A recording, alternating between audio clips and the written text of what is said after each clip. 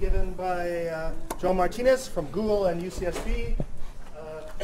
With no introduction because everybody here knows it. Okay. Yeah, thank you for the great invitation to talk to you today. Sorry I had to delay the start of my talk. There was a big review at Google yesterday on our quantum project where we were kind of doing for a bigger ask, and I really had to go to that. What's cool about a Google review at Google is that I could wear my quantum hardware t-shirt during this big formal presentation, and everyone's okay with that. So yeah, the talk here is going to be about building, and hopefully we want to build a useful quantum computer. And I just want to go through the science and technology of doing that and tell you where we're going here. And this talk, I think, is going to be a little bit different than what you hear a lot of times at physics summer schools, because it's all about building complex systems. Okay, we've been in this era for many years. I started this, I don't know, in the mid-'80s, where we've been worried about devices and components, kind of how to put them together a little bit. Okay, which is great. We need to do that. We need to understand that. I'll mostly be reviewing that. But it's an eye towards building something very complex so that we can build a powerful quantum computer. And because of the complexity, I'm going to have to talk about this in a little bit different way than maybe you've been hearing. I think there's been prior talks on superconducting qubits, which is great. But I'm going to talk about it in a different way.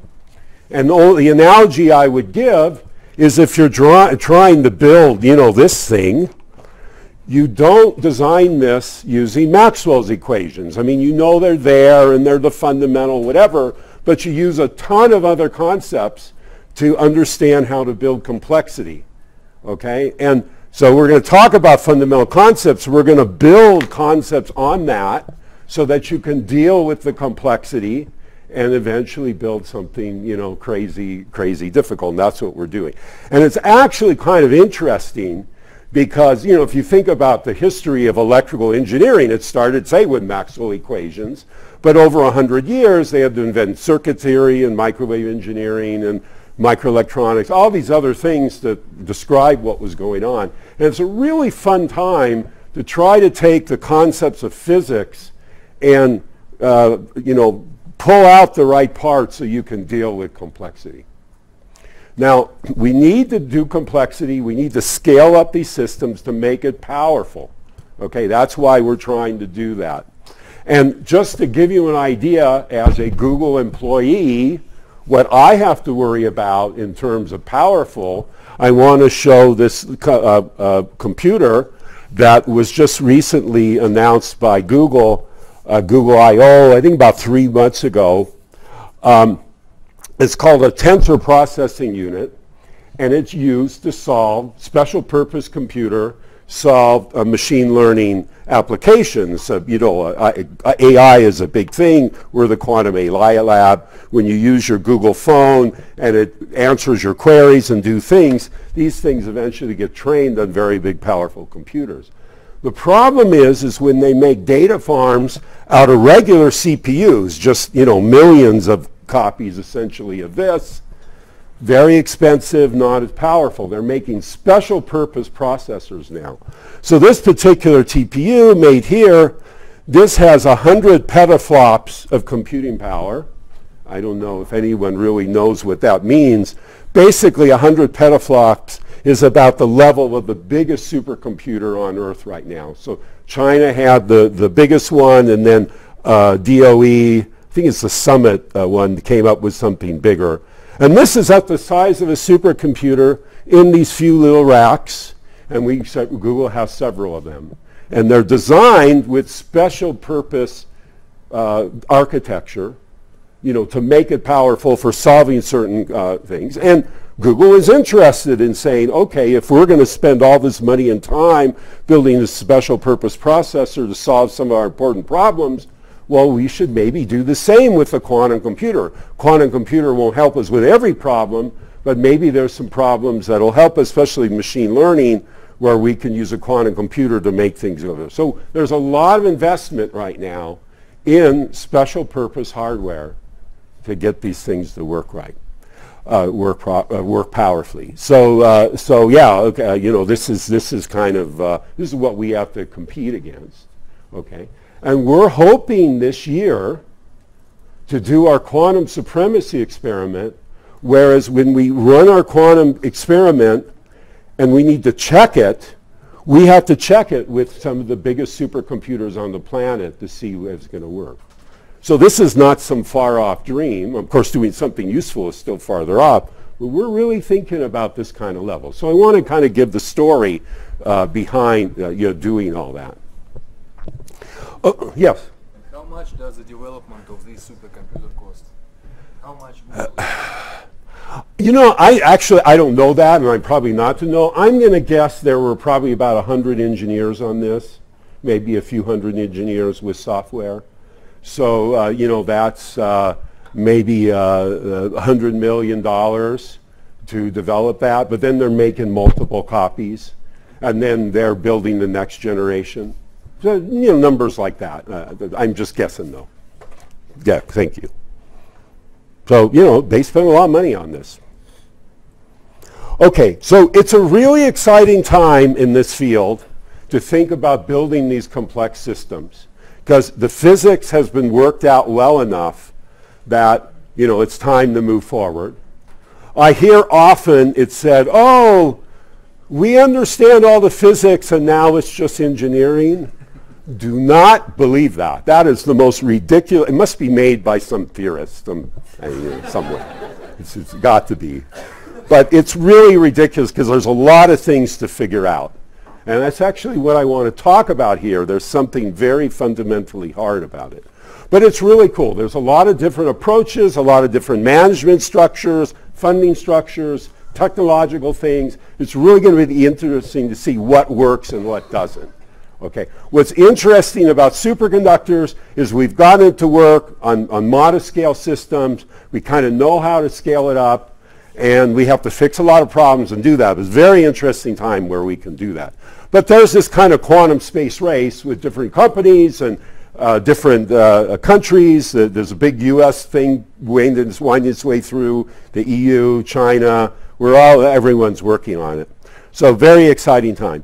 You know, one thing, this is the biggest thing I want to get across just for, you know, as I go give talks around the country, around the world, is everyone talks about the number of qubits you have, okay? And, you know, 50 seems to be a magic number. We're partly to blame for that. There's a reason for that. I'll talk about it later. But, you know, people talk about that. How many qubits you have? And, you know, scaling up qubits is important, just like having a bigger computer is important. The point I want to make is that is really not the big issue. That's really not the big problem, okay? And the problem is not quantity. The problem is quality, okay? And what happens is we get devices like this, and the quality of the transistors in here are perfect.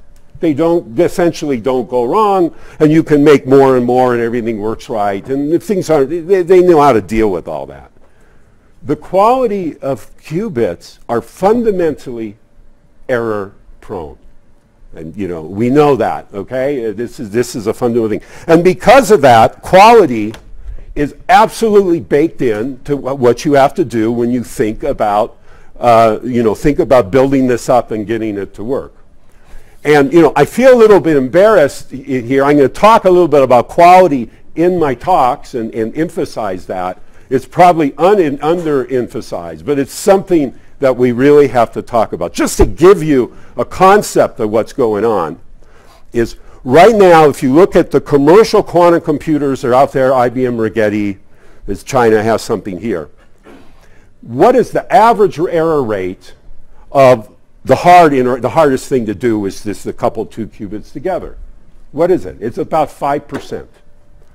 Okay? So 5% of the time it has some kind of error. What does that mean? That means you do 20 or 40 operations, and you're going to essentially destroy the coherence of her qubit. Okay? So doing a quantum computer with 20 and 40 operations is interesting. It's good physics. We have to, getting the thing to work is hard. I mean, we understand all that. But that's not a lot of operations. Okay? And you can't do anything powerful. So just to give an illustration of that, what does 20 or 40 operations mean, say, classically? Well, I dug out some chips from my hobby box I had from high school, and these are 7400 TTL transistor chips that have about 4 NAND gates per that, and I have 5 of them. Classically, that's 20 gates, okay? And for old people, this means something you guys probably don't do this, but you might use this breadboard for a simple academic exercise. In the late 60s or 70s, you might have built a little circuit from this to do some simple controller or something. But this is not very powerful. 20 gates, 40 gates is not very powerful. If you can do stuff, you can certainly test things and write papers, it's cool, but that's fine. What we're trying to do is scale this up so that it's hundreds, maybe 1,000 gates, okay, which is well beyond this. And then you're starting to do something powerful and interesting, and actually we'll talk about quantum supremacies. There's actually a useful application for that. It's a minor one, but it's useful. So let's try to do something useful. And to do that, you have to understand that you have to make good qubits. And to make qubits as you scale them up is really hard. So let's talk about how we're going to think about doing that. So that's really important. So note, like, quality is not necessarily something that you think about as a physicist, except maybe you're at NIST, okay, and you do metrology, and I used to work there, so that's baked into my brain. That's important. But it's really important as we move forward to do that and understand how to do that properly. The problem is in science, it's much easier to do something new than it is to do something better. If you want to get your Nature or Science or PRL, which is good for your career, I understand that. You want to do something better, it's hard to convince other referees that that's great. And when I tell everyone this, I'm trying to say, look, in our whole academic system, we should be promoting people doing it better. I mean, that's really important. And if we don't make these qubits better than 5% errors, what's going to happen to the field? It's gone. Okay, I know everyone's here hoping to stay in this field, and we're trying to generate jobs for you at Google and elsewhere. Right, okay, You want to have a Google job because then you get treated as a software engineer, which is really good. Okay, that's really good. So try to create jobs for you, okay? So anyway, yeah, someone once said we want to make qubits great again. Okay, so that's okay. Now, I want to talk now about the language we're going to use and the style. This is kind of fun.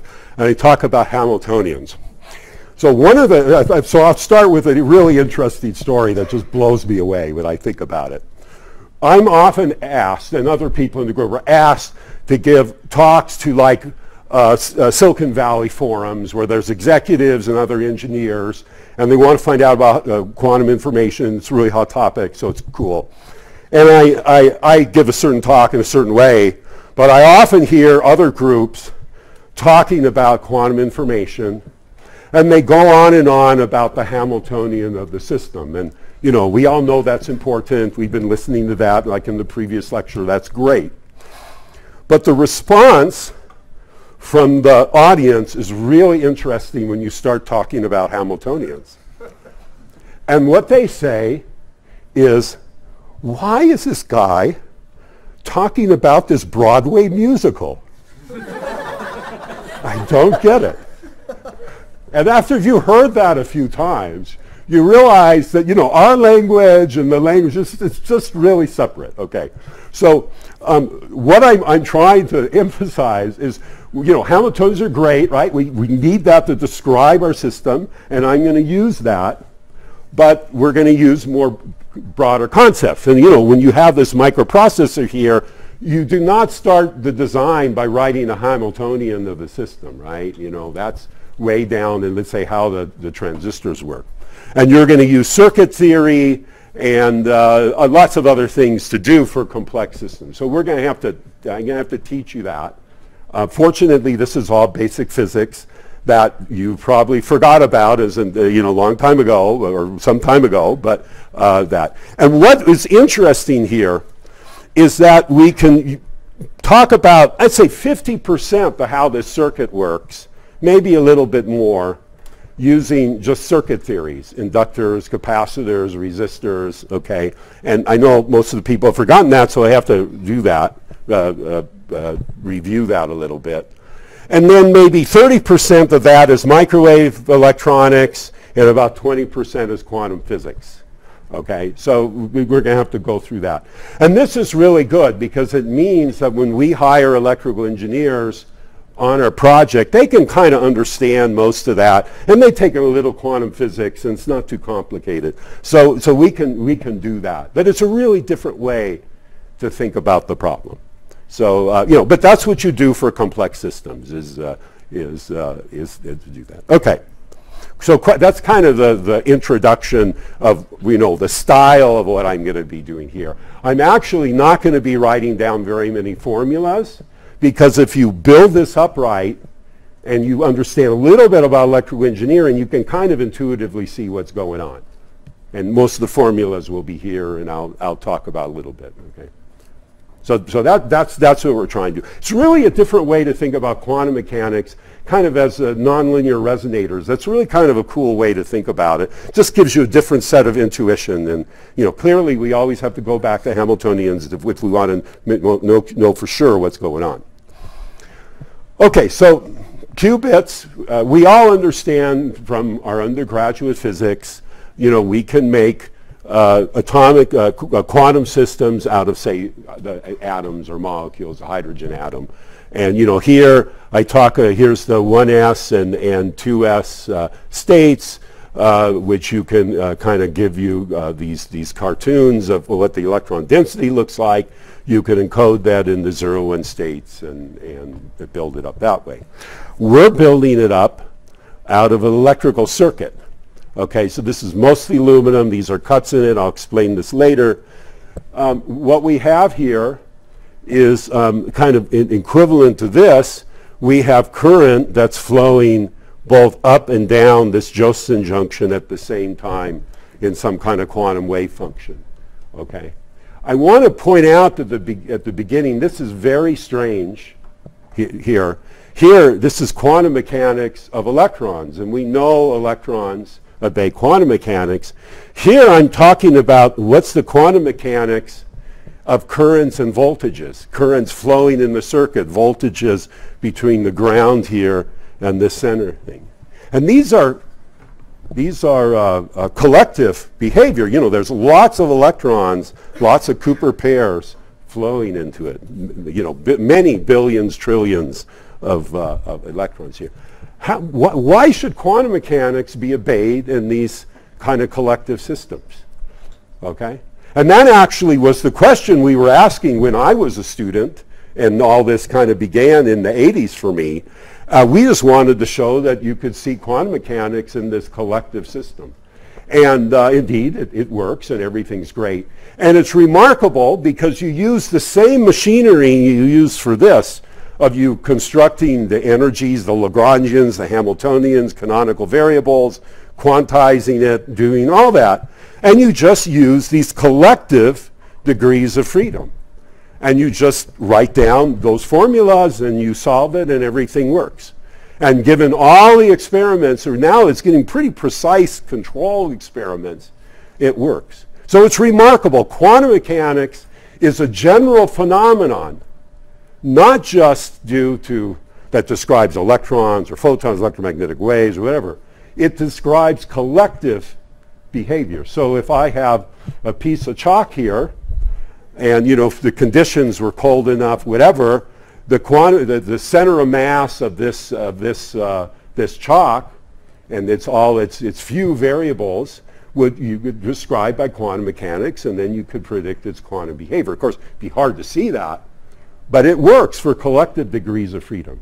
That was not known when we were in grad school if it worked. We thought it would work, but that has absolutely been proven now, and because of that, we use that.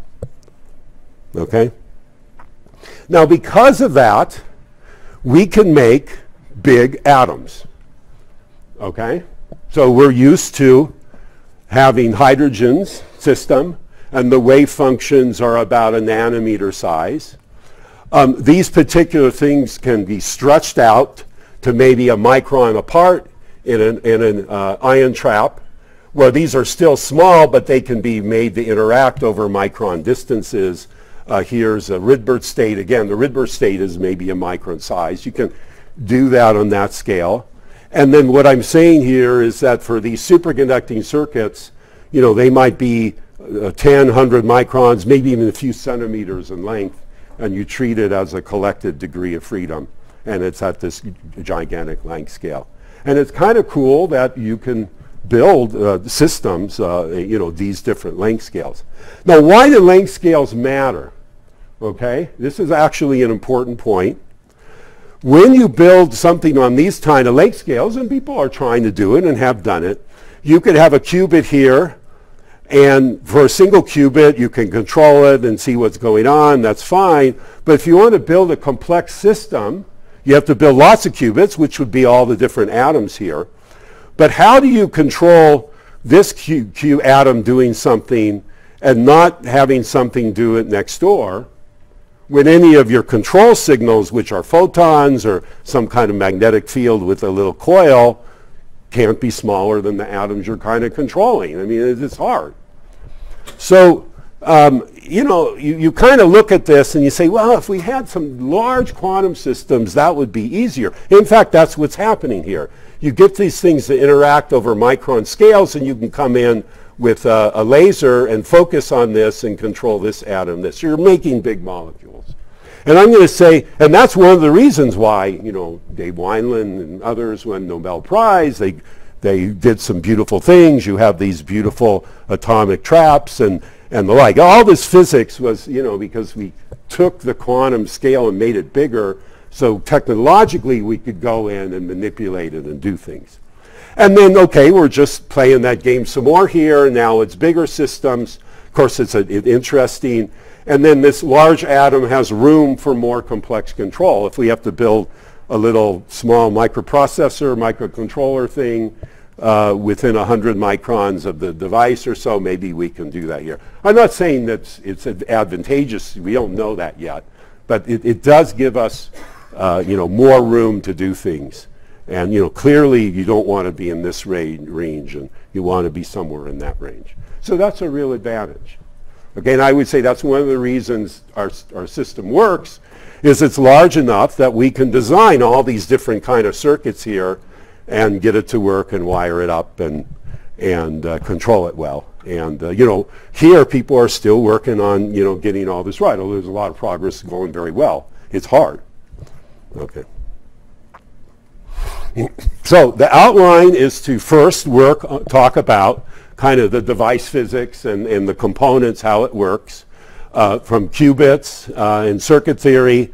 We talk a lot about the quantum harmonic oscillator and transmons and how to couple them, do measurement, and then we'll get on to error correction theory, surface code. I think you've already done some error correction, but I want to really focus in on the surface code and the decoherence and error correction experiment. And then the later lectures will talk about some of the more modern experiments and then leading up to the quantum supremacy experiment. Well, we'll see. I want to spend more time up here than down here, so we'll just see how it goes. Okay. So let me get started.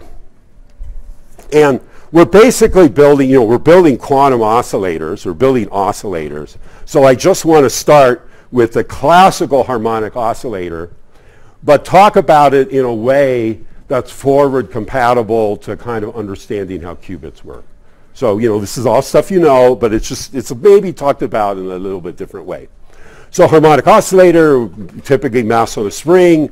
We can make inductor capacitor resonators where you have a charge and flux in the capacitor and inductor. You can have E and B fields and talking about photons, et cetera, et cetera, et cetera. And what happens, of course, is if you want to understand the dynamics, you can talk about the positional momentum, the canonical conjugate components, and then put yourself classically at some point on position momentum space, and then let the system go, and then this will oscillate, exchanging, if you like, the energy between position and momentum as it moves. So you all know this, and here's the little demo. Okay, it's moving around there. And it's going to oscillate at the natural oscillation frequency. So what I want you to do is go to the rotating frame. So as an experimentalist, what I think about is I put a camera right here, and I rotate the camera at omega 0, and then take a picture of this. And if I'm rotating the camera at the same frequency as this is rotating, it's going to be stationary in time. So in that case, your motion is static in time. Okay, so that makes it simpler for you. So, and then what happens is whatever point you put yourself here, it's just this stationary in time. Okay? And then of course what's nice is if you want to know what happens as you're forcing the system, you force it on resonance, then you have to drive it, of course, at the resonant frequency. Then you might start out at zero energy, and then as you drive it, it's going to go linearly time with an amplitude alpha. And the phase of the microwaves is going to determine what the phase is between here and here. Okay. Everyone okay with that? Okay. So that's the idea. Now, what happens with quantum mechanics? Okay, now I'm not going to drive anything. I'm just going to state the answer. I think we've all looked at this. In quantum mechanics, you have the ground state, kind of given by some kind of Gaussian picture here. You have to go to other kind of descriptions to more properly do that, but qualitatively. And this hasn't, because of the minimum uncertainty between the two conjugate momentum, the area is given by Planck's constant. Okay, so that's the ground state. Now, what happens when you drive it? It does the same thing when you drive it, the same thing as what happened classically. Okay? And you're just displacing that quantum ground state by alpha. Very simple. So if you want to know the dynamics of a quantum system at the harmonic oscillator, it's very simple. You just calculate what happened classically and just say, well, okay, you're displacing, that. And then, of course, is a coherent state. Coherent state is nothing but a displaced ground state that's just obeying the classical equations of motion. Okay? Now, what is perhaps less obvious is what happens if I have dissipation in the system.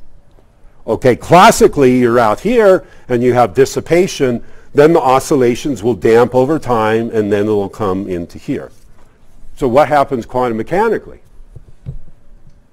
Same thing. It's kind of cool. Exact same thing. And it just relaxes to the coherent state. Okay? And the reason it does that is the coherent state, this displaced state, is an eigenstate of the destruction operator. Okay? If you work that out, that's actually in Griffiths. If you work that out, and because of that, kind of dissipation is coming from the destruction operator and then being an eigenstate, this just goes like that. Okay, very simple description. Okay. Response quantum equals classical. Okay, that's stuff we should know. It's kind of an interesting way to say it. Now, here's a question. if the classical response and the quantum response for harmonic oscillator is the same, how did we ever discover photons?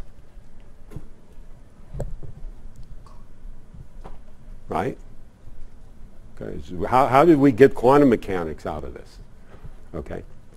And it's because we have nonlinear detectors. When we absorb a photon and measure its energy, that's a nonlinear operation here. That's not here. Okay? And when you do something in a nonlinear way with a harmonic oscillator, then things get interesting quantum mechanically. Okay? And I'll give you an example. But this is what happened with the Planck law black body radiation is you're measuring energy flow, and that's measuring not p or x, but p squared plus x squared. It's nonlinear. Now, the way there's a modern way to view that experiment and to see quantum mechanics, which is something that I was involved in when I was at NIST about 20 years ago. It's really cool. And you can see photons just really directly. And what you do is you take a laser, okay, and you take a laser and you just pulse it briefly. In this case, it's infrared, but it doesn't matter. And you pulse it for maybe a few nanoseconds or so, and you're going to have classically an energy pulse. Okay? And then what you're going to do is shine that onto a very sensitive thermometer that absorbs the light and then heats up a little bit from the heat capacity when it absorbs that light. And you measure the temperature versus time. You measure the T pulses. Okay? And from that, you know the energy of it. And you make it small, and you make it at 100 millikelvin, so it's very sensitive, and Superconducting transitions, blah, blah, blah, get that to work. And what you do is you see on the trace, when you do that, you see that it's some base temperature. This is the signal temperature versus time. And then the temperature goes up due to the heat capacity, and then due to the thermal conductivity to ground, it goes down again. And what's amazing, though, okay, and you just see the pulse as you would expect classically. But what you see when you do this is you see bands where there's pulses of this height and pulses of this height and this height. And if you histogram the pulse heights here, you see this here, right? And this corresponds to the absorption of 1 photon, 2 photons, 3, 4, and 5, etc. So you see that when you do this coherent state, okay, which is a mixture of a large number of the quantum states, and you start measuring the energy and the occupation, then it's quantized, and this is just what you expect essentially from the Planck spectrum, except now 100 years later, you're directly seeing the photon energies and somebody having to infer it statistical mechanically. So my statement is that all the undergraduate physics textbooks, they should ditch the very complicated derivation of the Boltzmann, the distribution, and they should show this data because you definitely see the energy. And then, of course, you do the other thing historically and do all the complicated physics to show how that's consistent with that. But you directly see them, okay? And in fact, this nonlinearity is how you start generating these non-classical states and doing a lot of really interesting things with this. And the other groups and groups in superconductivity have played a lot of games with that, using the nonlinearity to make something interesting. In fact, I'll show you how we use the nonlinearity to make qubits. Okay, so this is key. Okay, and you know this. This is this is the physics. The photon is observed because you have a nonlinear detector, in this case that looks at energy and sees that interesting. Okay, so that's fun. So here's the picture again. We have this plane here. We have a bunch of quantum harmonic oscillator states, and if we drive it classically, we just drive it in. As we drive it, it just gets bigger and bigger. Let's say that the microwaves were driving at a little bit different frequency. Then it'll start driving this way, but then that frequency will start, slight change in frequency over time will mean the phase going this way will be different. So then this will curve around and eventually come back to itself if it's slightly off in frequency. If it's not off in frequency, it'll just get bigger and bigger, of course. Okay, and you can change the phase of the drive and the amplitude with force times time and do that. Okay. Now, we want to do something with qubits. And the way to get interesting qubit behavior out of these kind of electromagnetic systems, the Josephson systems, is to take this and make this nonlinear. Okay, make a nonlinear oscillator. And I'm going to show how we do that later. Oh God, it didn't come out.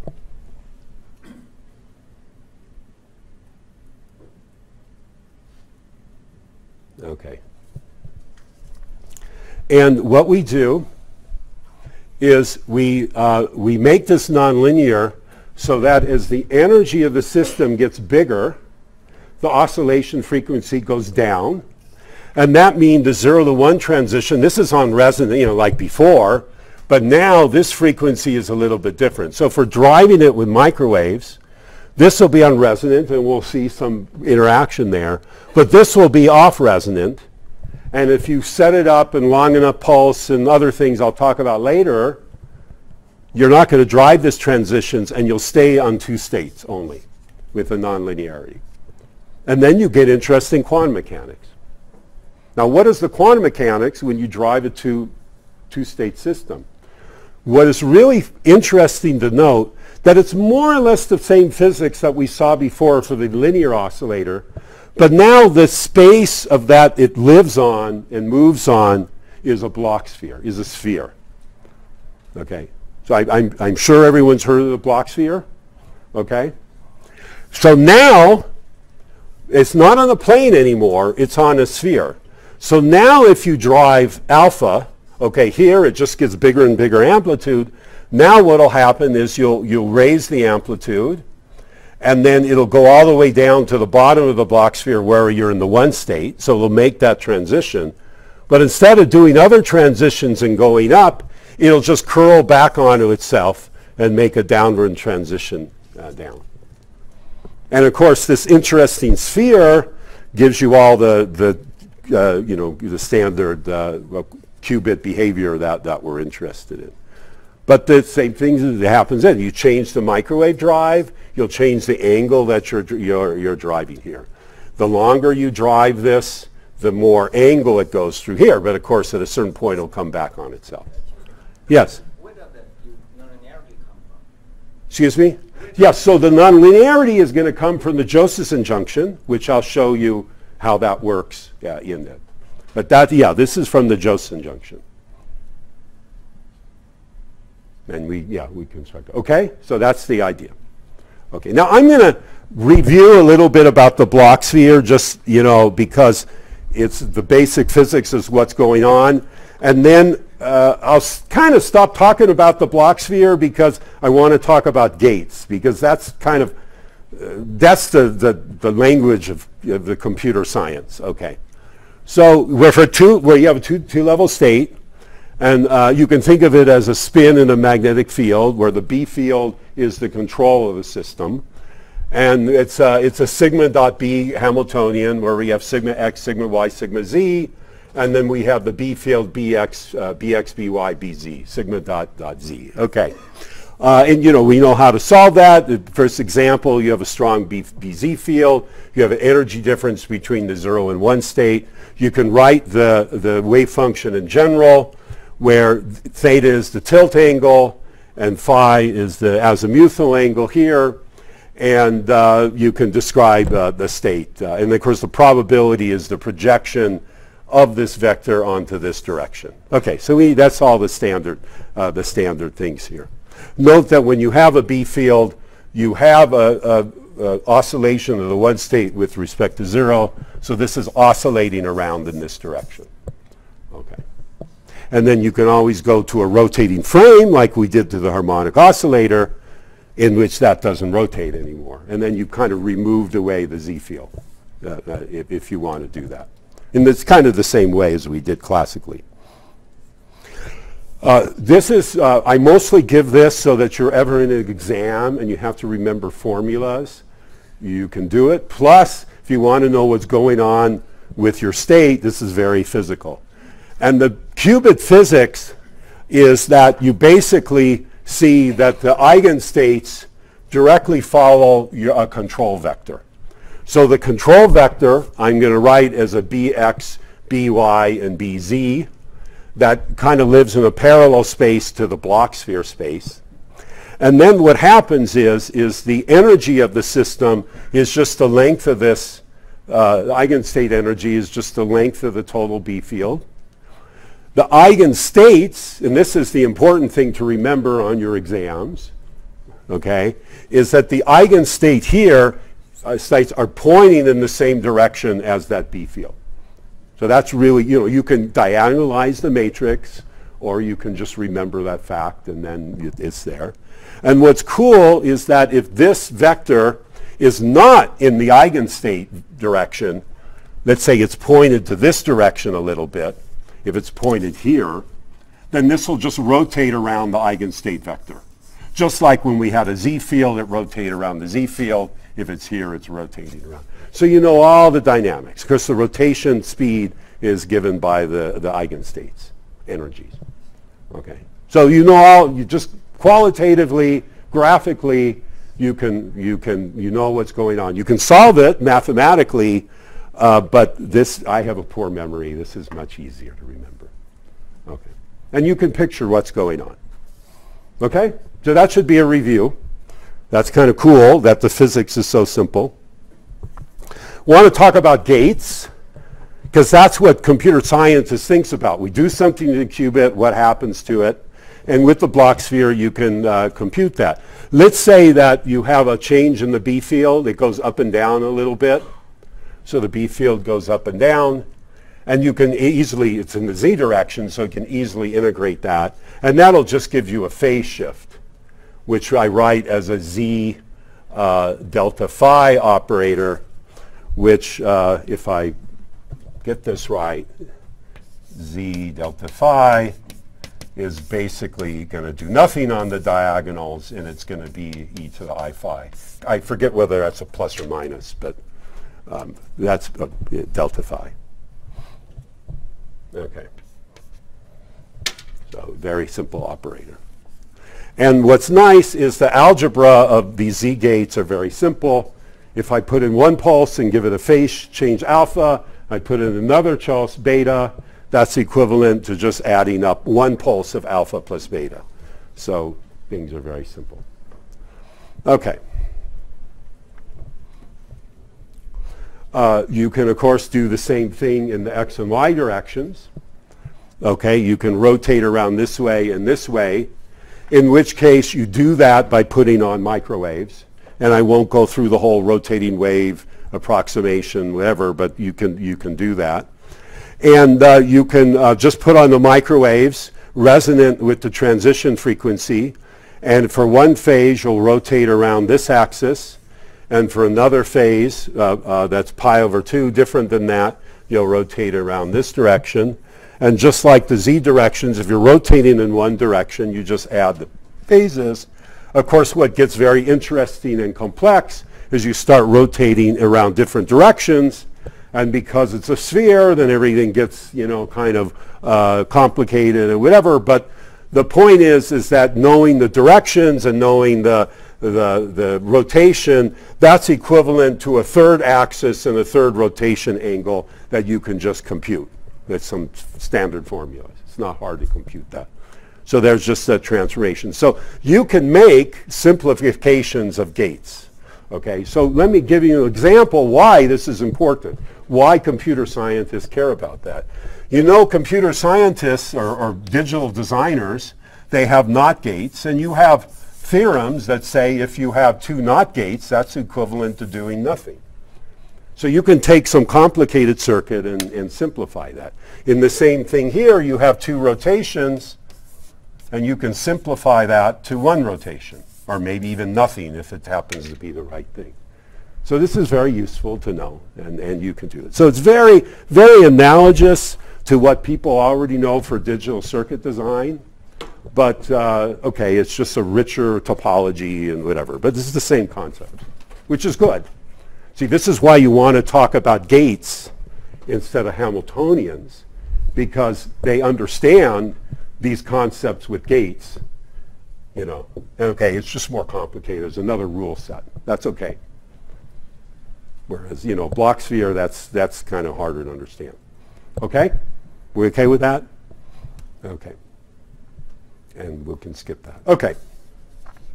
So the experiments that we do all the time to see if our qubits are working right is the following. This is some kind of control signal versus time. And then we just let the system decay to the ground state by waiting, let's say, a millisecond or so. And then we'll put on a pulse of microwaves of various, so let's say certain time, and let's say where the time times the amplitude is some known dimension here. So this would be the rotation phase. Certain time, which gives you a gate, you know, for versus theta. And then we do a measurement. And again, I'll discuss later how we do that. And then we adjust the frequency of this, okay, versus the, let's say, the pulse duration here. And we measure what's the probability to be in the zero state. So if we do nothing, the probability of the zero state is 1. And then as we put on these microwaves, we get the oscillations between 1 to 0 to 1 to 0 to 1 to 0, which are normal Rabi oscillations. And then you get the biggest oscillations when it's on resonance, which is right here. And in terms of the block sphere, that means you're just going from the pole to the other pole and then back again, making a full oscillation. Okay? And then if you're off resonance, then it turns out you're not rotating on the equator, but you're rotating away from the equator. So now you're going to be rotating not to the other pole, and then the oscillation amplitude is not going to be as big. So you can understand what's going on here through the simple block sphere. This particular gate where you take so first of all, you can see the resonant condition, and that's how we measure it all the time. You see the maximum contrast here. And then we can see these oscillations die away. We go here. When we go from 1 to 0, that's going to take a 0 state to a 1 state or 1 state to a 0 state. And that's the quantum equivalent to a classical NOT gate. Okay? So that's our NOT operation. Okay? And this particular amplitude right here, which is half the time, goes to about 50% 0 to 1, and that takes, instead of a 0 to a 1, that goes from a 0 to 0 plus 1. And we're going to call that the square root of NOT gate. Because if we put this amount of time here and this amount of time, we get a NOT. So square root of NOT is a NOT. Okay. And of course, classically, there's no square root of NOT. So this is some weird thing that goes on with quantum mechanics we have to deal with. So that's the basic thing, how we tune it up, how we know what's going on, get all the parameters. And, you know, here's, for example, this is Hadamard, if you've seen that. Basically, within this band right here, anywhere here, you can make any gate. And as long as you're able to change the microwave phase and change the rotation angle, which you can do, you can get any gate you want. Okay? And so that's how we do all our logic. Okay, and I'll show, you know, show physically what that looks like. Okay?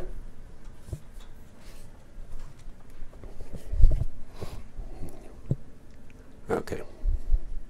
So now let's talk about how these things work and how we generate that. We'll start with a qualitative description and then, you know, get to the mathematics later. So we have these quantum circuits. We quantize the current and voltages. The key parameter is oscillation frequency, typically around 5 gigahertz. And 5 gigahertz, h bar times 5 gigahertz is much greater than K Boltzmann times 20 millikelvin or 10 millikelvin is what we can get into a dilution refrigerator. Okay, so 5 gigahertz is about 250 millikelvin in temperature. So we're 10 times below that. You get an exponential suppression of thermal effects. Everything's good. Now you might ask, oh, this is really pesky to operate at 10 or 20 millikelvin in a dilution refrigerator. True. Okay. But what would happen if you went to a higher temperature? Let's say a helium-3 refrigerator, 0.3 Kelvin. That'd be 10 times higher. And then I want to be operating at 50 gigahertz. Now, there's probably not a lot of microwave engineers here. 50 gigahertz is a lot harder than 5 gigahertz. I mean, 5 gigahertz or so, that's cell phone technology. There are a ton of cheap components out there. It's not too hard to do the microwave engineering. When you get up to 50 gigahertz, it gets hard. So as experimentalists, we have to decide, you know, how to be lazy, okay? It's way easier to operate at 10, 20 millikelvin than it is to operate at high frequencies. But in principle, you could trade those off, but practically do that. And in fact, one of the reasons it's so successful is that we kind of have a sweet spot in technology, and that you can buy dilution refrigerators. They're expensive, and you have to know how to use them, but you just buy them, and it works. And you just design things around 5 gigahertz, which isn't too hard, and it works. And then you can get your system to work. And somehow that combination works really well. We can make linear RC oscillators, inductor capacitors. Typically what we'll make is a cut in a line, okay, just a wire. And maybe put a ground plane of superconductors around that. For those experimentalists, this looks like a coax, which is a tube and a wire, but in 2 dimensions. And then this length either is typically lambda over 2 to form in terms of current, forms a node, an oscillating mode like that.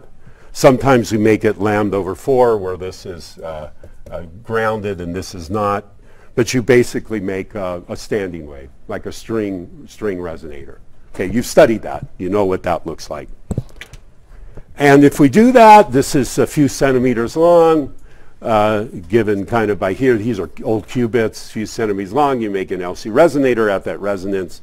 And like you said before, you have those things here.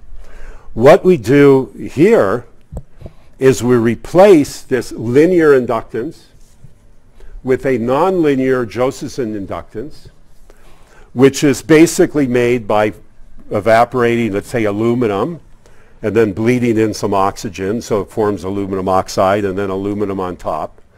And this is thin enough with this oxide, thin oxide here, a few nanometers, that Cooper pairs can tunnel through here and give you a supercurrent. And that acts like an inductor, a Josephson inductance. And that forms an LC oscillator, okay? But the key is that from a Josephson junction, this is a nonlinear LC inductor, so that it actually forms like a cosine potential given here. Here's the harmonic oscillator, and then you're going to get the nonlinearity here. And I'm going to go into this in detail, how that works. But that's all that's happening. Now, the magic here, there's magic here. Okay? I wouldn't be talking to you today if nature wasn't kind to us in our field. It's been very kind. And the kindness is that you have this nonlinearity that happens at really, really tiny energies. Okay? You know, if I take a capacitor, okay, and I drive it with, 10 or 100 volts, okay, that capacitance will start going nonlinear just before you start seeing smoke coming out of it. Okay? That's the general principle. And any component can go nonlinear when you drive it high. But it's amazing here that it goes nonlinear when you put h bar omega, where omega is 5 gigahertz of energy into it. Tiny, tiny amount of energy in it. And moreover, what happens is the loss mechanisms of this Josephson junction are essentially gone because of some funny things of superconductivity. We're not sensitive to various defects in here. So you basically form this nonlinear oscillator that has no loss at all, just like a regular superconductor has no loss. I think the way to see that is, you know that if you have impurities in the defects here, you know that that doesn't affect the superconductivity as long as they're not too big. And you can think of the tunnel junction as an impurity. Okay, and for the same reason that impurities don't impede superconductivity, it doesn't impede TC. It maybe change the critical current, but doesn't affect the essential physics. The same thing happens there. It's magical. If it wouldn't work, we wouldn't be here. Okay. So this is still a little bit introduction. Here's the chip where these Josephson junctions and transbonds are in here. Like I said, we put it in a dilution refrigerator at about 20 millikelvin with wires going up to control that. And then here's a picture of it in the lab with all this computer controlled and doing all that. So those are the pictures. Okay. But let me explain how it works next. That's the important thing. Okay. Now, okay. Before I explain in detail how that works and how the nonlinearity works, I need to pause for a second and talk about linear circuit theory. Okay? So this is what I teach, or when I used to teach, circuits and electronics to undergraduates at UCSB. And we would go through this for a whole semester.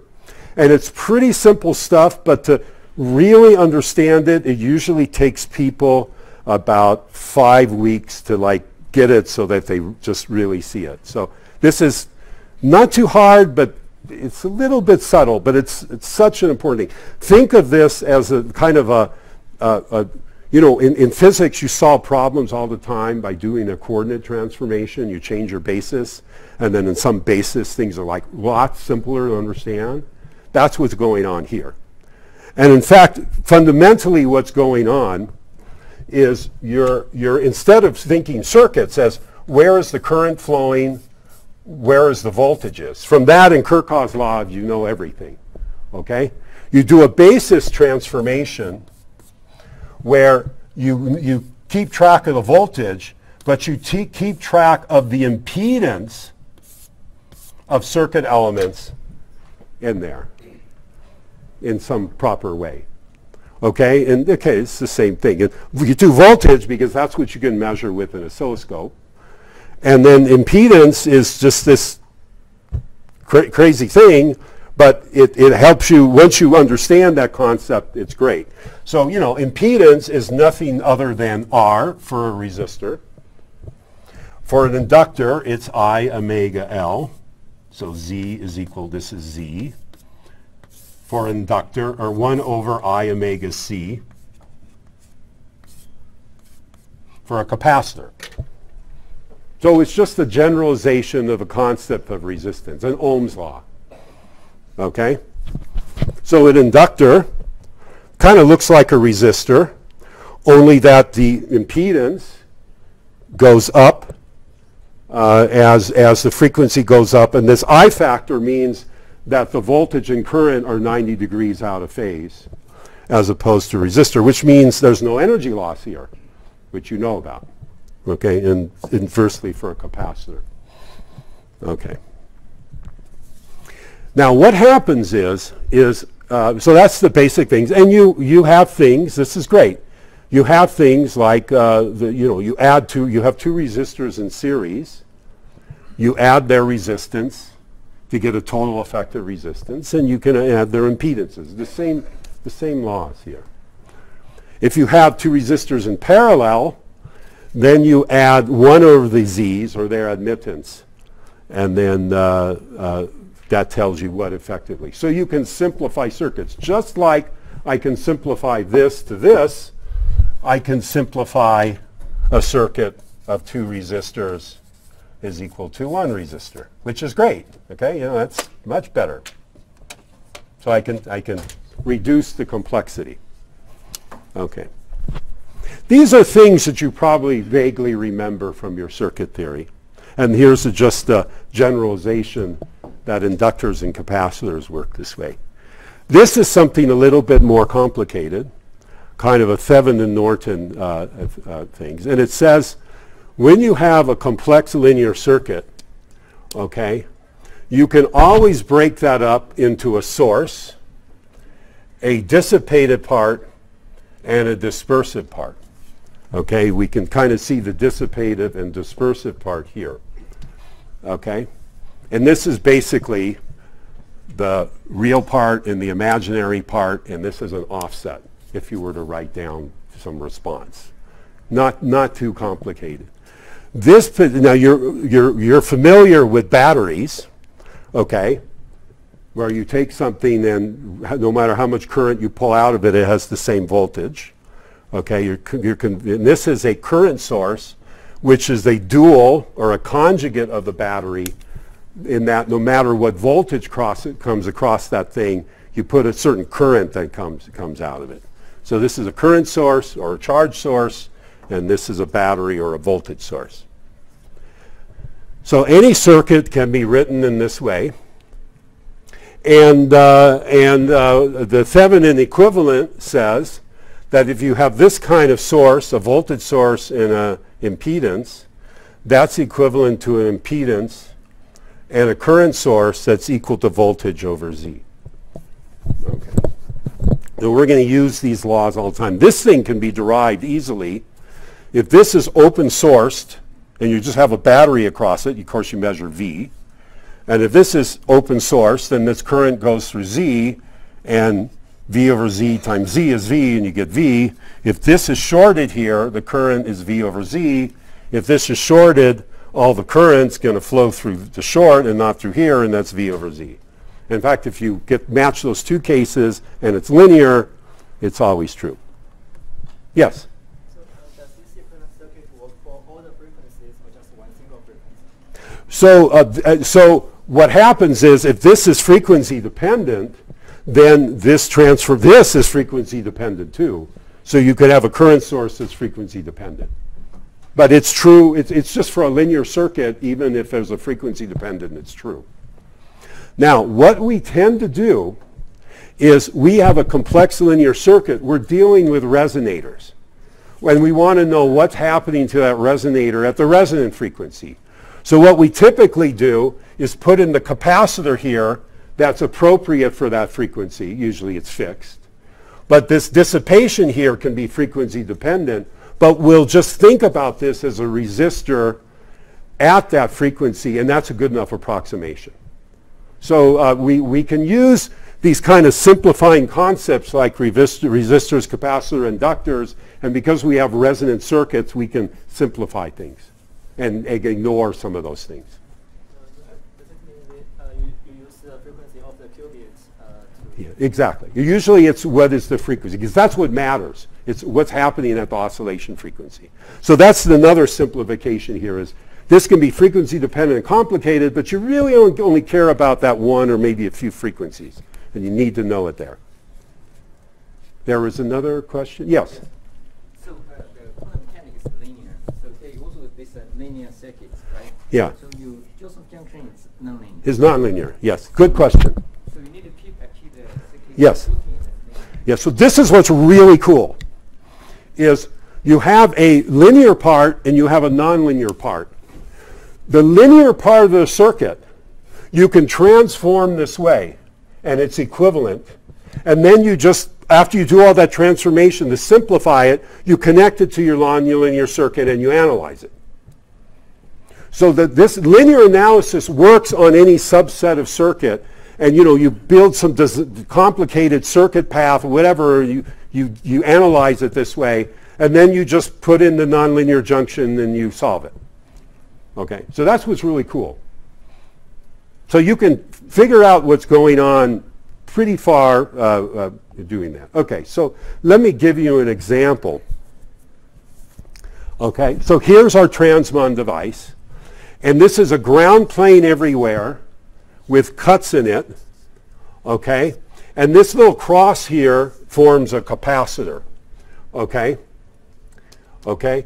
And then there's going to be the Josephson junction down here is a nonlinear inductor. But we're going to worry about that later. I just want to know what happens to this part of the circuit.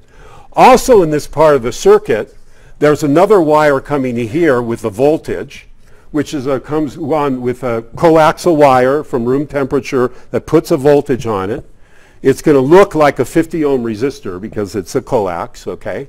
But that's a 50 ohm resistor. And then there's a little gap here, and the electric fields jump over this ground plane in the third dimension and give you some coupling capacitance. So this coupling capacitance is about 50 attofarads, and this capacitance to ground is almost about 100 femtofarads.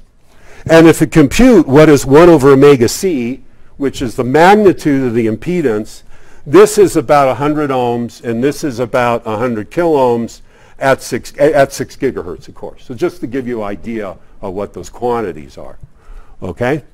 Now, what we model this is if we have a voltage here, and we're driving this with a capacitor, okay, that's how we're coupling it. So what happens is we put a voltage here, and then that drives current into this through that capacitance. And to model that properly, what we do is we say a voltage in series with a capacitor is equivalent to a charge source in parallel with that same coupling capacitor, using the Thevenin equivalent theorem that I just talked about. And this charge is equal to Cc times V. You see the dimensions are right, okay? And now what I say is, look, this Cc is 50 attofarads. It's 1,000 times less than this. I don't know my parameters that well, so I can even ignore that and just say this is driving this. And then I can write down the Hamiltonian. Later on, I'll do that, given that you have a charge bias source. You can just write down what that Hamiltonian is. So it's pretty simple, okay? And you see that as the capacitance here gets less and less, then you have to put a bigger and bigger voltage here to be able to drive at the same amount, which makes sense. If there's less capacitance, you have to push it harder. Okay. Now, the other thing is whenever you connect up your qubit to the external world, something can go wrong with it, right? The external worlds can be measuring or doing stuff to it. And the way that that is understood is that this is coming in with a coax coming in. This is a traveling wave, which has an impedance that looks like 50 ohms, which means essentially from this point looking in this way, it looks like a 50 ohm resistor. And it has, noise, and it has all the properties of then dissipation of that. So what we do is we say, okay, if we want to measure the loss, what we do is we just take that as a 50 ohm resistor and analyze this circuit. Okay, this resistor here is going to damp this. Note that this capacitance is small, so this is not going to see much of this resistor. It's kind of isolated and put away. Okay, how do you do the analysis? Well, this analysis is hard to do. What we want to do is turn this series circuit into a parallel circuit. Okay? And then again, this is negligible this, and this is a parallel circuit of R parallel and C. Okay, so when you have a circuit of R parallel and C, okay, the decay time, which I'll call magically T1, so the decay time of the circuit is R parallel times C. And it's true even when you make a resonant circuit. Okay. So I can compute what would be the decay time from the driving circuit on the qubit. Okay? Just, with this simple thing. And of course what we do is we make this coupling small enough so that this time is way longer than our other decay times, and then we're okay. So how do you calculate that? Well, to turn a series circuit into a parallel circuit, I look at 1 over the series resistance. So the series resistance is 1 plus 1 over I omega C coupling. Okay? And then I want to put all the I's separate the real and imaginary in the numerator because it's a parallel circuit. So I need to make these as a sum of 1 over impedances. So I just do the complex conjugate in the bottom. Here it is on the top. The resistance here is 50 ohms. This is 10 kiloohms. I can ignore that. So you get R over 1 over I omega C coupling. This will be a resonant frequency. And then this is the capacitance. So this formula here, this here is just this capacitance as a parallel circuit. And this here is this right here. Okay? And you see that if you want this to be a large resistor here, so that T1 is large, okay? So the way to make this large is you make CC very small, kind of decoupling from your drive circuit, or you make R small. And it tells you how to compute that. Okay. So this tells you kind of having large CC gives you large coupling. Your voltage doesn't have to be as big, but it also says you want small coupling so that the effect of damping on your circuit is going to be very small. And you just work through the formulas and figure that out. Okay? Sorry, this is a little bit simplified, but it's really how we calculate things, and it shows you the power of the linear circuits. You can write down the Hamiltonians, and you can write down, the T1 decay with the matrix elements squared and density of states and blah, blah, blah. Okay, it's great, it works, but this is nice. You can really figure out what's going on here. Okay? Okay. I'm also going to give another example here, which is very similar to the previous example.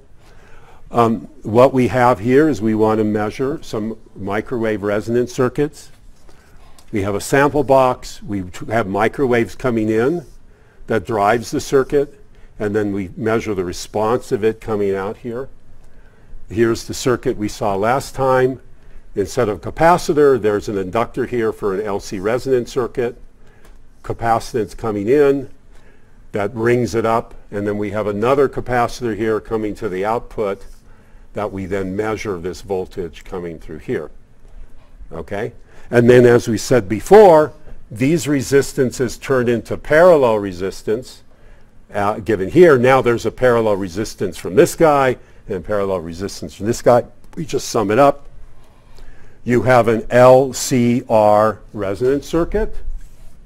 Okay, so that the resonant frequency is 1 over root LC, and the Q is omega 0 RC.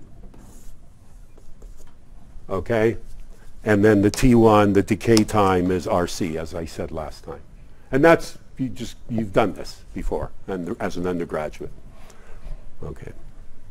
And then to analyze the circuit, what happens is when you have a voltage driving here, you drive this with a charge. This resonates this up. And then you have a 100 kilo ohm impedance here and 50 ohm impedance here. And this voltage gets divided down by those two impedances to a smaller voltage, which you measure coming out here. And you can analyze that straightforwardly. Okay? Questions on that? Okay, so that, that's how you think about these things. I'll just skip. I'm going to skip this. It's for the experts here. If you want to know another case that's more important, that's fine. Okay, let's go on to the quantum harmonic oscillator now. Okay, I've written down a Hamiltonian. That's great. And all I've done is written down the classical Hamiltonian, and then I put these hats on it, so that makes me a quantum physicist. And then I take these and write the commutation relation, and I've quantized it. We all know what that means. Okay, and then when you solve it quantum mechanically, you get the eigenstates separated by h bar, the oscillation frequency. There's a 0-point energy, of course. And then you want to write what the operators are in terms of the creation and annihilation operators, which are given here.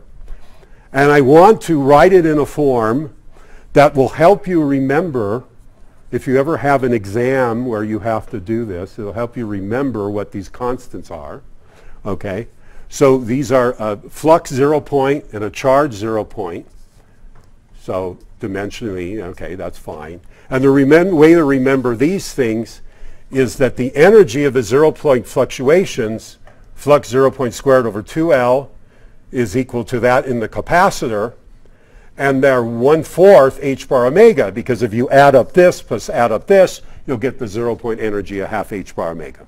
Okay, so that's how you remember. At least I do. I don't have a good memory. Okay? So you've solved the problem for an LC oscillator. One of the interesting things to do is to actually talk about the scale of these fluctuations, which doesn't involve the oscillation frequency. It involves the impedance of the oscillator, which is a kind of a weird concept, but let's go into that. Okay. So you want to know, is the 0 point of the oscillations much bigger than how does it compare to the flux quantum, and how does the charge 0 point fluctuations compare to 2e? Because this is a superconducting system. These are kind of natural scales that you want to know that. And when you go through and you calculate all this, then you find that these numbers go as this very interesting ratio, which is the impedance of the oscillator divided by the quantum resistance with some factors here. So I've given the quantum resistance here. What I haven't given here, which is a mistake, is that the impedance of the oscillator, Z0, equals square root of LC, which you can equivalently write as omega 0 L, which is what is the inductance impedance on resonance, or equivalently 1 over omega 0 C, what is the capacitive impedance on resonance. Okay? That's what Z0 is. So given these L's and C's and omega zeros. So, you know, again, I said this is very strange. We're dealing with the physics of an impedance. What the heck does that mean? We don't have a lot of intuition on that. Okay, so it's important to talk about. We understand oscillation frequency very well. So we start with L and C, right? These are design parameters. And now we're talking about omega 0 and Z0 as the design parameters. Okay? This is physically what you do, but the physics of the system is dependent on we all understand the frequency, but the impedance is so trickier. And I've been to lots of talks in the past where people make oscillators and they pose new things, and no one really talks to me about the impedance. And this impedance tells you not whether you're going to get some oscillator right frequency, but tells you whether the damn thing will work and whether it'll couple together properly or whatever. There's a lot of information in here, so it's important. And what it does here, for example, with the impedance, it says that the impedance is low, okay, then the flux kind of fluctuations in it is much smaller than the flux quantum, and then the charge fluctuations are much bigger than 2e. In this case, you have lots of Cooper pairs suddenly through the circuits, okay, but the classical, the phase of the superconductor is pretty good. Classical phase is a pretty good quantum number.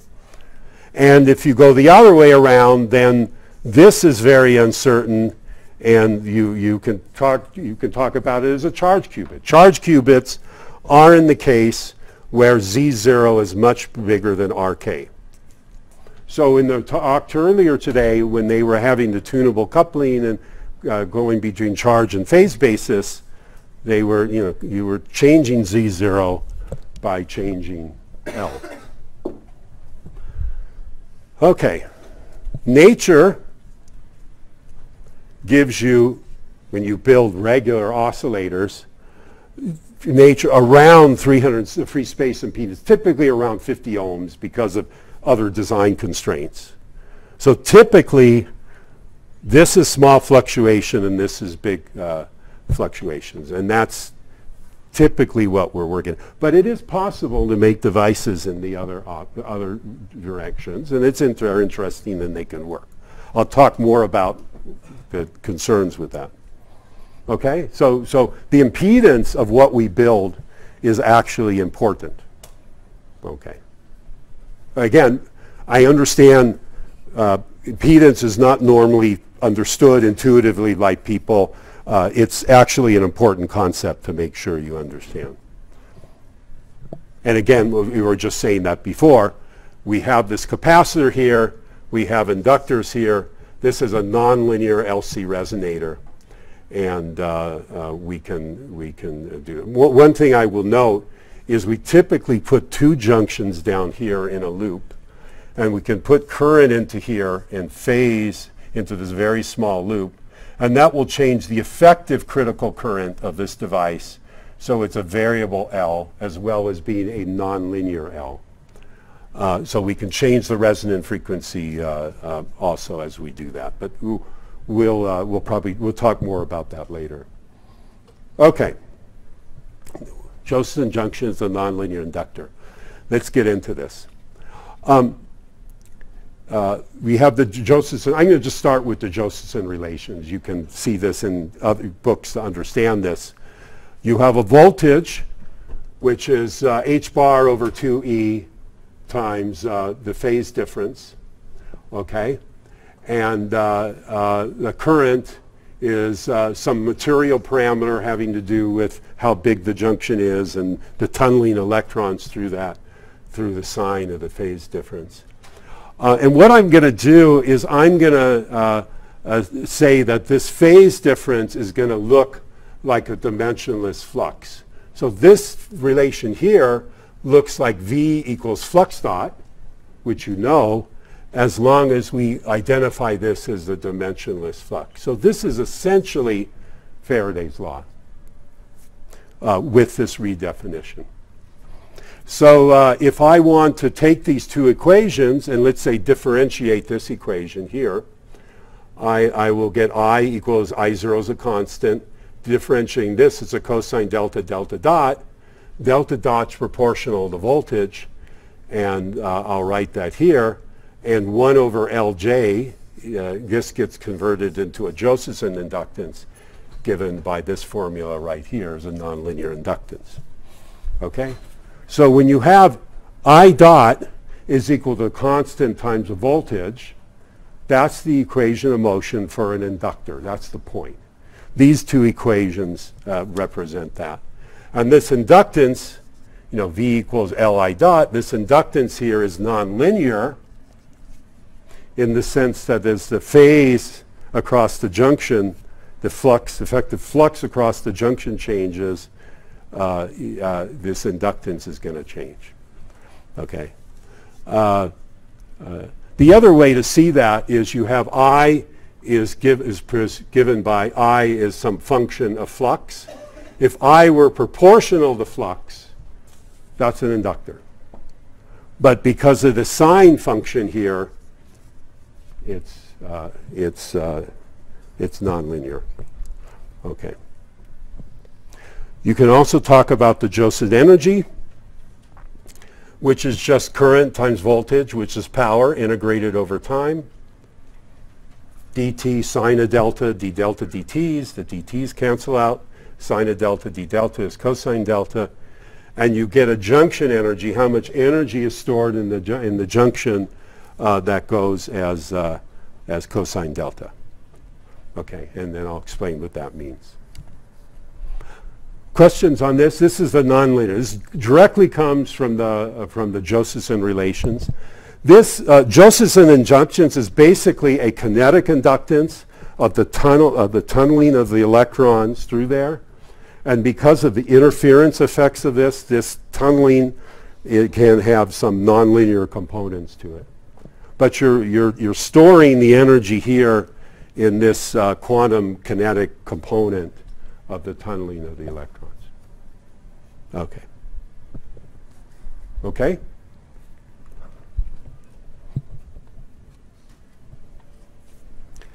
So here's the energy.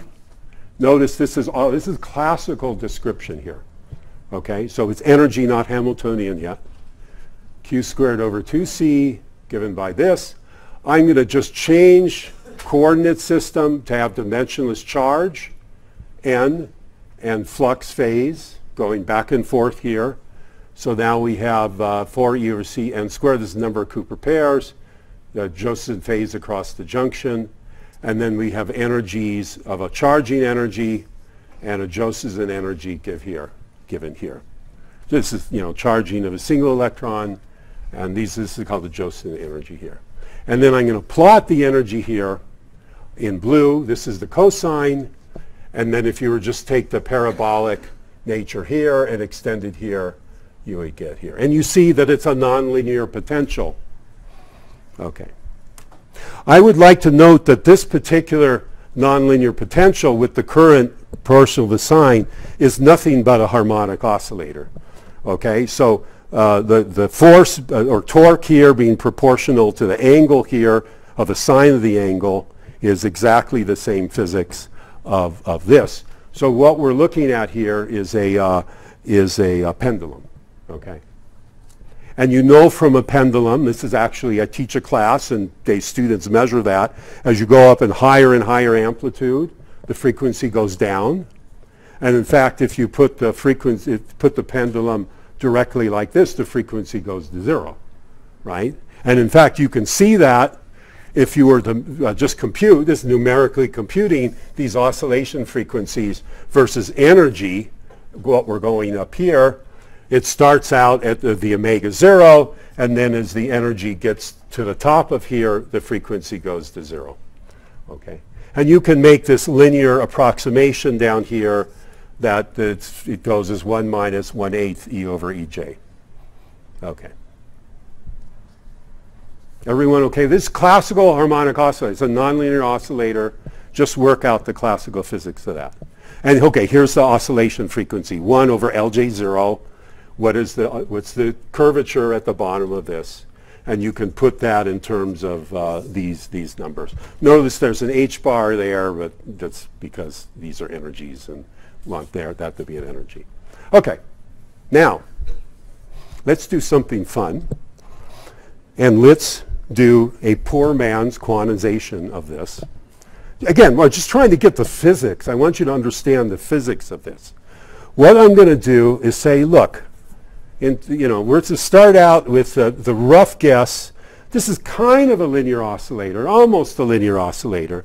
So we're just going to say, look, the quantum states are going to be a 0-point motion separated by h bar omega in terms of this direction.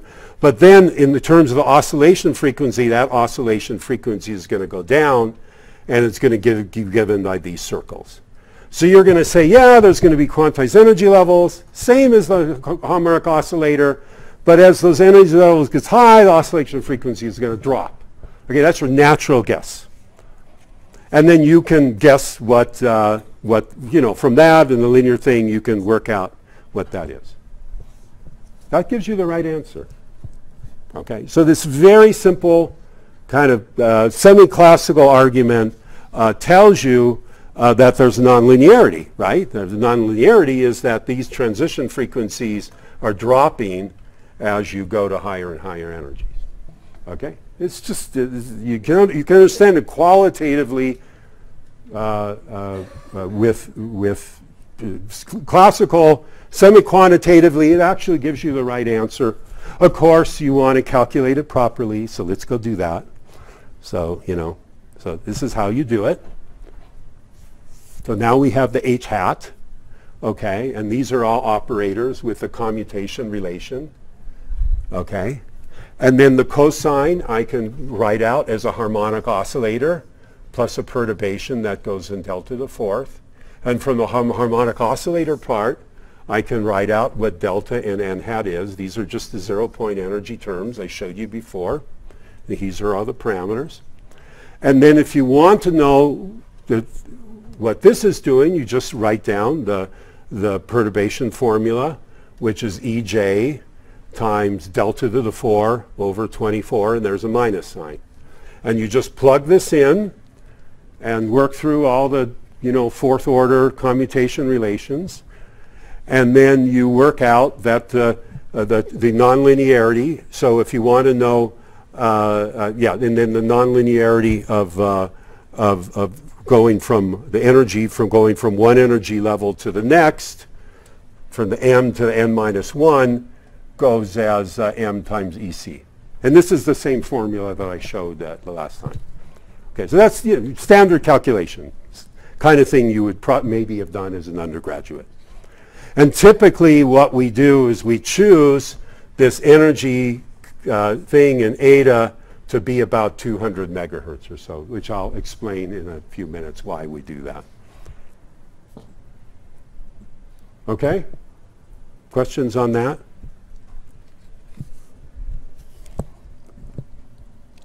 I am going to, I'm run out of time. I'm going to stop here, and then we'll start talking about some more subtle things here.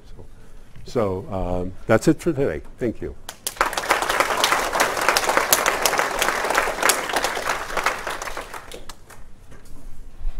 Any questions now, or? I guess we're off to lunch then.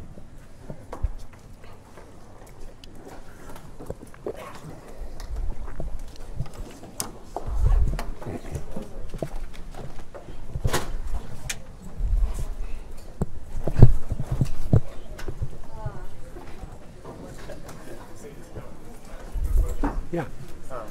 So you spoke around in the middle of the talk about sort of just a capacitor, and it was connected to some voltage source via some Right. coupling capacitor, and then you're like, Yeah, the yeah. transmission line is Yeah. So it makes sense to me why the resistance that capacitor sees goes way down when there's a small coupling capacitor. Yeah, actually, with small coupling capacitor, that resistance gets transformed up to a high resistance. Yeah, sorry. For parallel. Down. Yeah, and the loss goes down. High resistance. And then because it's parallel, it's like it's almost open. It's like it's not there. You also see in this sort of like effective impedance in that parallel Right. transformation, you still see some reactive part. Yeah, from the capacitor. And can I think about that as a lamp shift? Or what is the atomic physics? Yeah, that's right. There's a lot of confusion in the literature where that transformed impedance changes the frequency, and people have called it the Lamb shift. Yeah. And I dislike that greatly because the Lamb shift takes a purely resistive load, of an atom coupled to something. There's no capacitor there, and then you get a shift from that. And it's a very subtle different physical effect so this is a trivial Lamb shift just from impedance transformations, whereas the Lamb shift is much more subtle thing that's going on, an interaction between the levels. Part of some environmental impedance or admittance. Yeah, but you would not call. Yeah, I would not. Other people in the field have called it the Lamb shift, and when I've complained about this in talks and whatever, no one knows what I'm talking about. But I think for atomic physicists, they understand the subtlety there. Yeah. So if you have an atom in an optical cavity, that optical cavity is going to shift the frequency. I don't know if you would call that. You probably wouldn't call that the Lamb shift. Yeah. I mean, you would just say that there's some dispersive interaction, and that's what's going on here. Okay. Thanks. Yeah. Thank you for a very nice presentation. Okay. I would like to ask, will you have it online later? Yeah, I can put this online if people would like that. It's Okay, very great. good. Unfortunately, I may not be able to come to all of your Okay. presentations because I Yeah. have to do These are all the my own basics. work. I'm not sure yet. Okay. It's really nice and kind of. I've It's never very- heard such a good elementary presentation on these things, and I enjoyed it. Thank you. And, Good. I'd That's like to, think about go it. and read the details online. Yeah. Good. Yeah. This is very much written in this kind of pedagogical way that is using standard things and trying to eliminate all the complexities of it. I really like this. Good. Thank you. I'm glad you appreciate it. Okay, great. Thank you. In that case, Do you guys have a question? Hi. Hi. Yes. So this omega naught, which is the classical oscillating Right. frequency, this seems to be related to also the charge dispersion of these versus EJ versus EC for a transform, right? So in that case also you get this Yeah. exponential decay with the Yeah, I'm gonna. 8 EG. Yeah, so I'm gonna talk about that next slide. So I'll get to that. Okay. Yeah, the very next slide, I talk about what happens with charging effects in this limit. But yes, this is related. I'll piece this together. But we're definitely working in the phase basis and not the charge basis. So we're talking about low impedance devices, whereas charge qubits are high impedance devices, and they have a different band, different bands and different structures. Yeah, but I'm just talking about the charge dispersion and the transform. Yes, I'm going to talk about that next. I have a simple derivation for that. Also, when you said X1, by that you just meant it's tunable junction.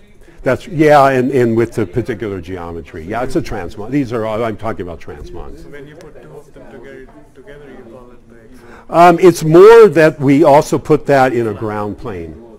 The way we put it in the ground plane is part of the XMON. At the time, no one was doing that because everyone thought it could never work. So we, talked about how this new design, the tunable junctions, because people had tunable qubits before us, tunable junctions put in the ground plane. And then I would also say that we're really emphasizing that we're changing the frequency of the qubit as a ways to cause them to couple and not couple to the neighbors. I'll get to that. This is something you will Yeah. Also, when you, in the beginning, when you said you want to go to these large atoms to have more control over... Right. Or more room from control. So, but this control is dependent on like the kind of signal you apply, right? So, Yeah. so can you not like have a more, like improve the signal precision to some extent, like and work with these smaller atoms? I think there's a lot of experimental details there. What I would say is our signals are microwave signals, which you can shape and control exquisitely, and they're really cheap compared to laser pulses, for example. So you can have you have more accuracy and control and put in cheaper signals. And the wavelengths of these signals are many centimeters, but you can put them on tiny little wires because it's a TM mode, you can use a code, microns across. Yeah, so microns, but then you still need some bigger atoms, that's what you were trying to say. Yeah, that's right. But it's nice to have, it's nice to have tiny control lines and big atoms, because that means you can put in a lot of control in between all your atoms, for example. System optimization is very complicated, but you have a lot of latitude when you do that. So, Thanks. Question. Sure. So if you have like a resonance, like LC resonator, which I guess it's what you model when you have like those long wires, superconducting wires, and at the end you put a like a Josephson junction or a squid, for example, like a circle. And so what's the range of parameters for which you can still discard the nonlinearity and think that's like... Yeah, so this is only good in the low impedance limit that you can do this nicely. And what I'm going to do in the next slide is talk about as your impedance goes from the very low to kind of moderate regime, then you start seeing some charge effects. Charging effects, and then I'll describe how that works. And kind of how that limits your parameters. So that's the very next slide. But actually, I like the questions because that leads into my discussion. Yeah. Yes. Thank you. So when you say that it depends on the impedance, you mean this is 0 point impedance? Right. It's at 0. Right. So why do you split these two constants? It only depends on the ratio. So why do you split? So I get this as a fundamental constant, and I talk about these fluctuations because this is nature just gives you this ratio as the size of the fluctuations. You have two parameters. One is the resonant frequency, and the other is kind of, well, how much fluctuations do you have in the two coordinates? I mean, it's kind of a natural way to think about it. But so this impedance, how should I think about this impedance? Yeah, okay. Yeah, so this is the problem is, when you first understand impedance, it's very strange. And then after you use it a while, it becomes more and more things. So normally you think of an impedance as you have a box, okay, and you put a voltage across it, and the impedance is the voltage and then a current flows through it, and the impedance is the V over I ratio. So if you have a resistor, which is just a chunk of metal, then that resistance will tell you the proportionality between V and I. I mean, but in this system? It's an impedance. It's the same thing. You were to put a voltage across that what looks like an inductor, and you will get a certain amount of current, and it's just the V over I ratio. So yeah, it's okay. Remember, this impedance is the response function. I'm trying to think in a theoretical way. It's the response function of that object. It's a linear object. So you know voltage is proportional to current. So all you have left to describe it is how it's going to respond in voltage and current in the ratio. And it kind of tells you what's going on. You can think about it, you know, Maxwell's equations, like the relation between an electric field, an oscillating electric field, and an oscillating field, right? I'm gonna give an example here. I have a mass and I put a force on it. How much does it accelerate? Or if I put a force like this, how much does it move?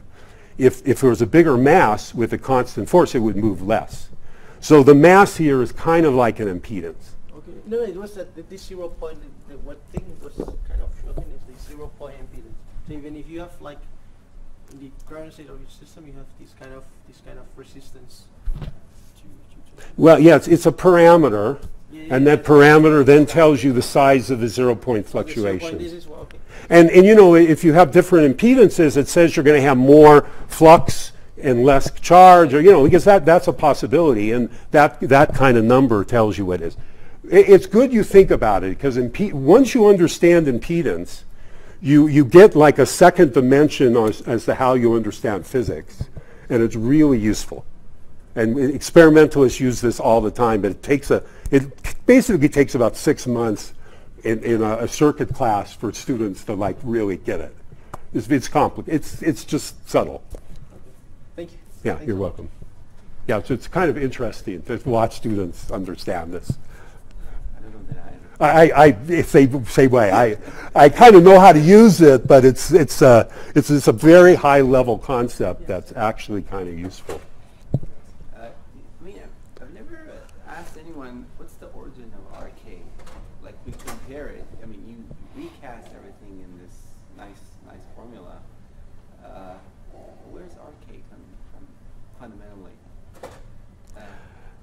Well, you know, I'm defining the 0 points in terms of the flux quantum and 2e. So, you know, when you have h over 2e and e, it's easy to get e squared over h. Okay, so, you know, it's because of the definition of how I'm normalizing the 0 point fluctuation. Okay, so that means where's phi naught coming from? Yeah. Yeah. And where's E coming from? Well, E, Right. Someone measured it and told me, look, charge is quantized, so that's if you were. Yeah, and then the H in the flux quantum is coming from the quantum behavior of the fluid. You know, you have 2e carriers, and then there's the quantum behavior of it, and you get the, you know, yeah, it's like you know, the Josephson relationship is basically h bar phase dot equals 2ev. Okay. There you go. Yeah. So, and that's where you get the h over 2e. You know. So yeah, in that, this H bar is coming from a gauge transformation. You have a gauge transformation that's 2eV times T, and so it comes from the way that condensation works in the Josephson relation, from the fundamental gauge transformation you do for the voltage. But somehow RK ends up defining, what's the important fluctuations in the problem. Yeah. I can't imagine it. I don't know where it's coming from. Well, it's kind of like, with the constants, H over 2E of the superconductivity, that's a characteristic impedance of quantum, okay, and so the quantum resistance.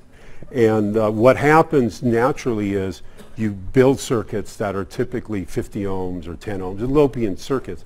And this is why almost all the experiments we do, the phase is a good quantum variable and we can think about it.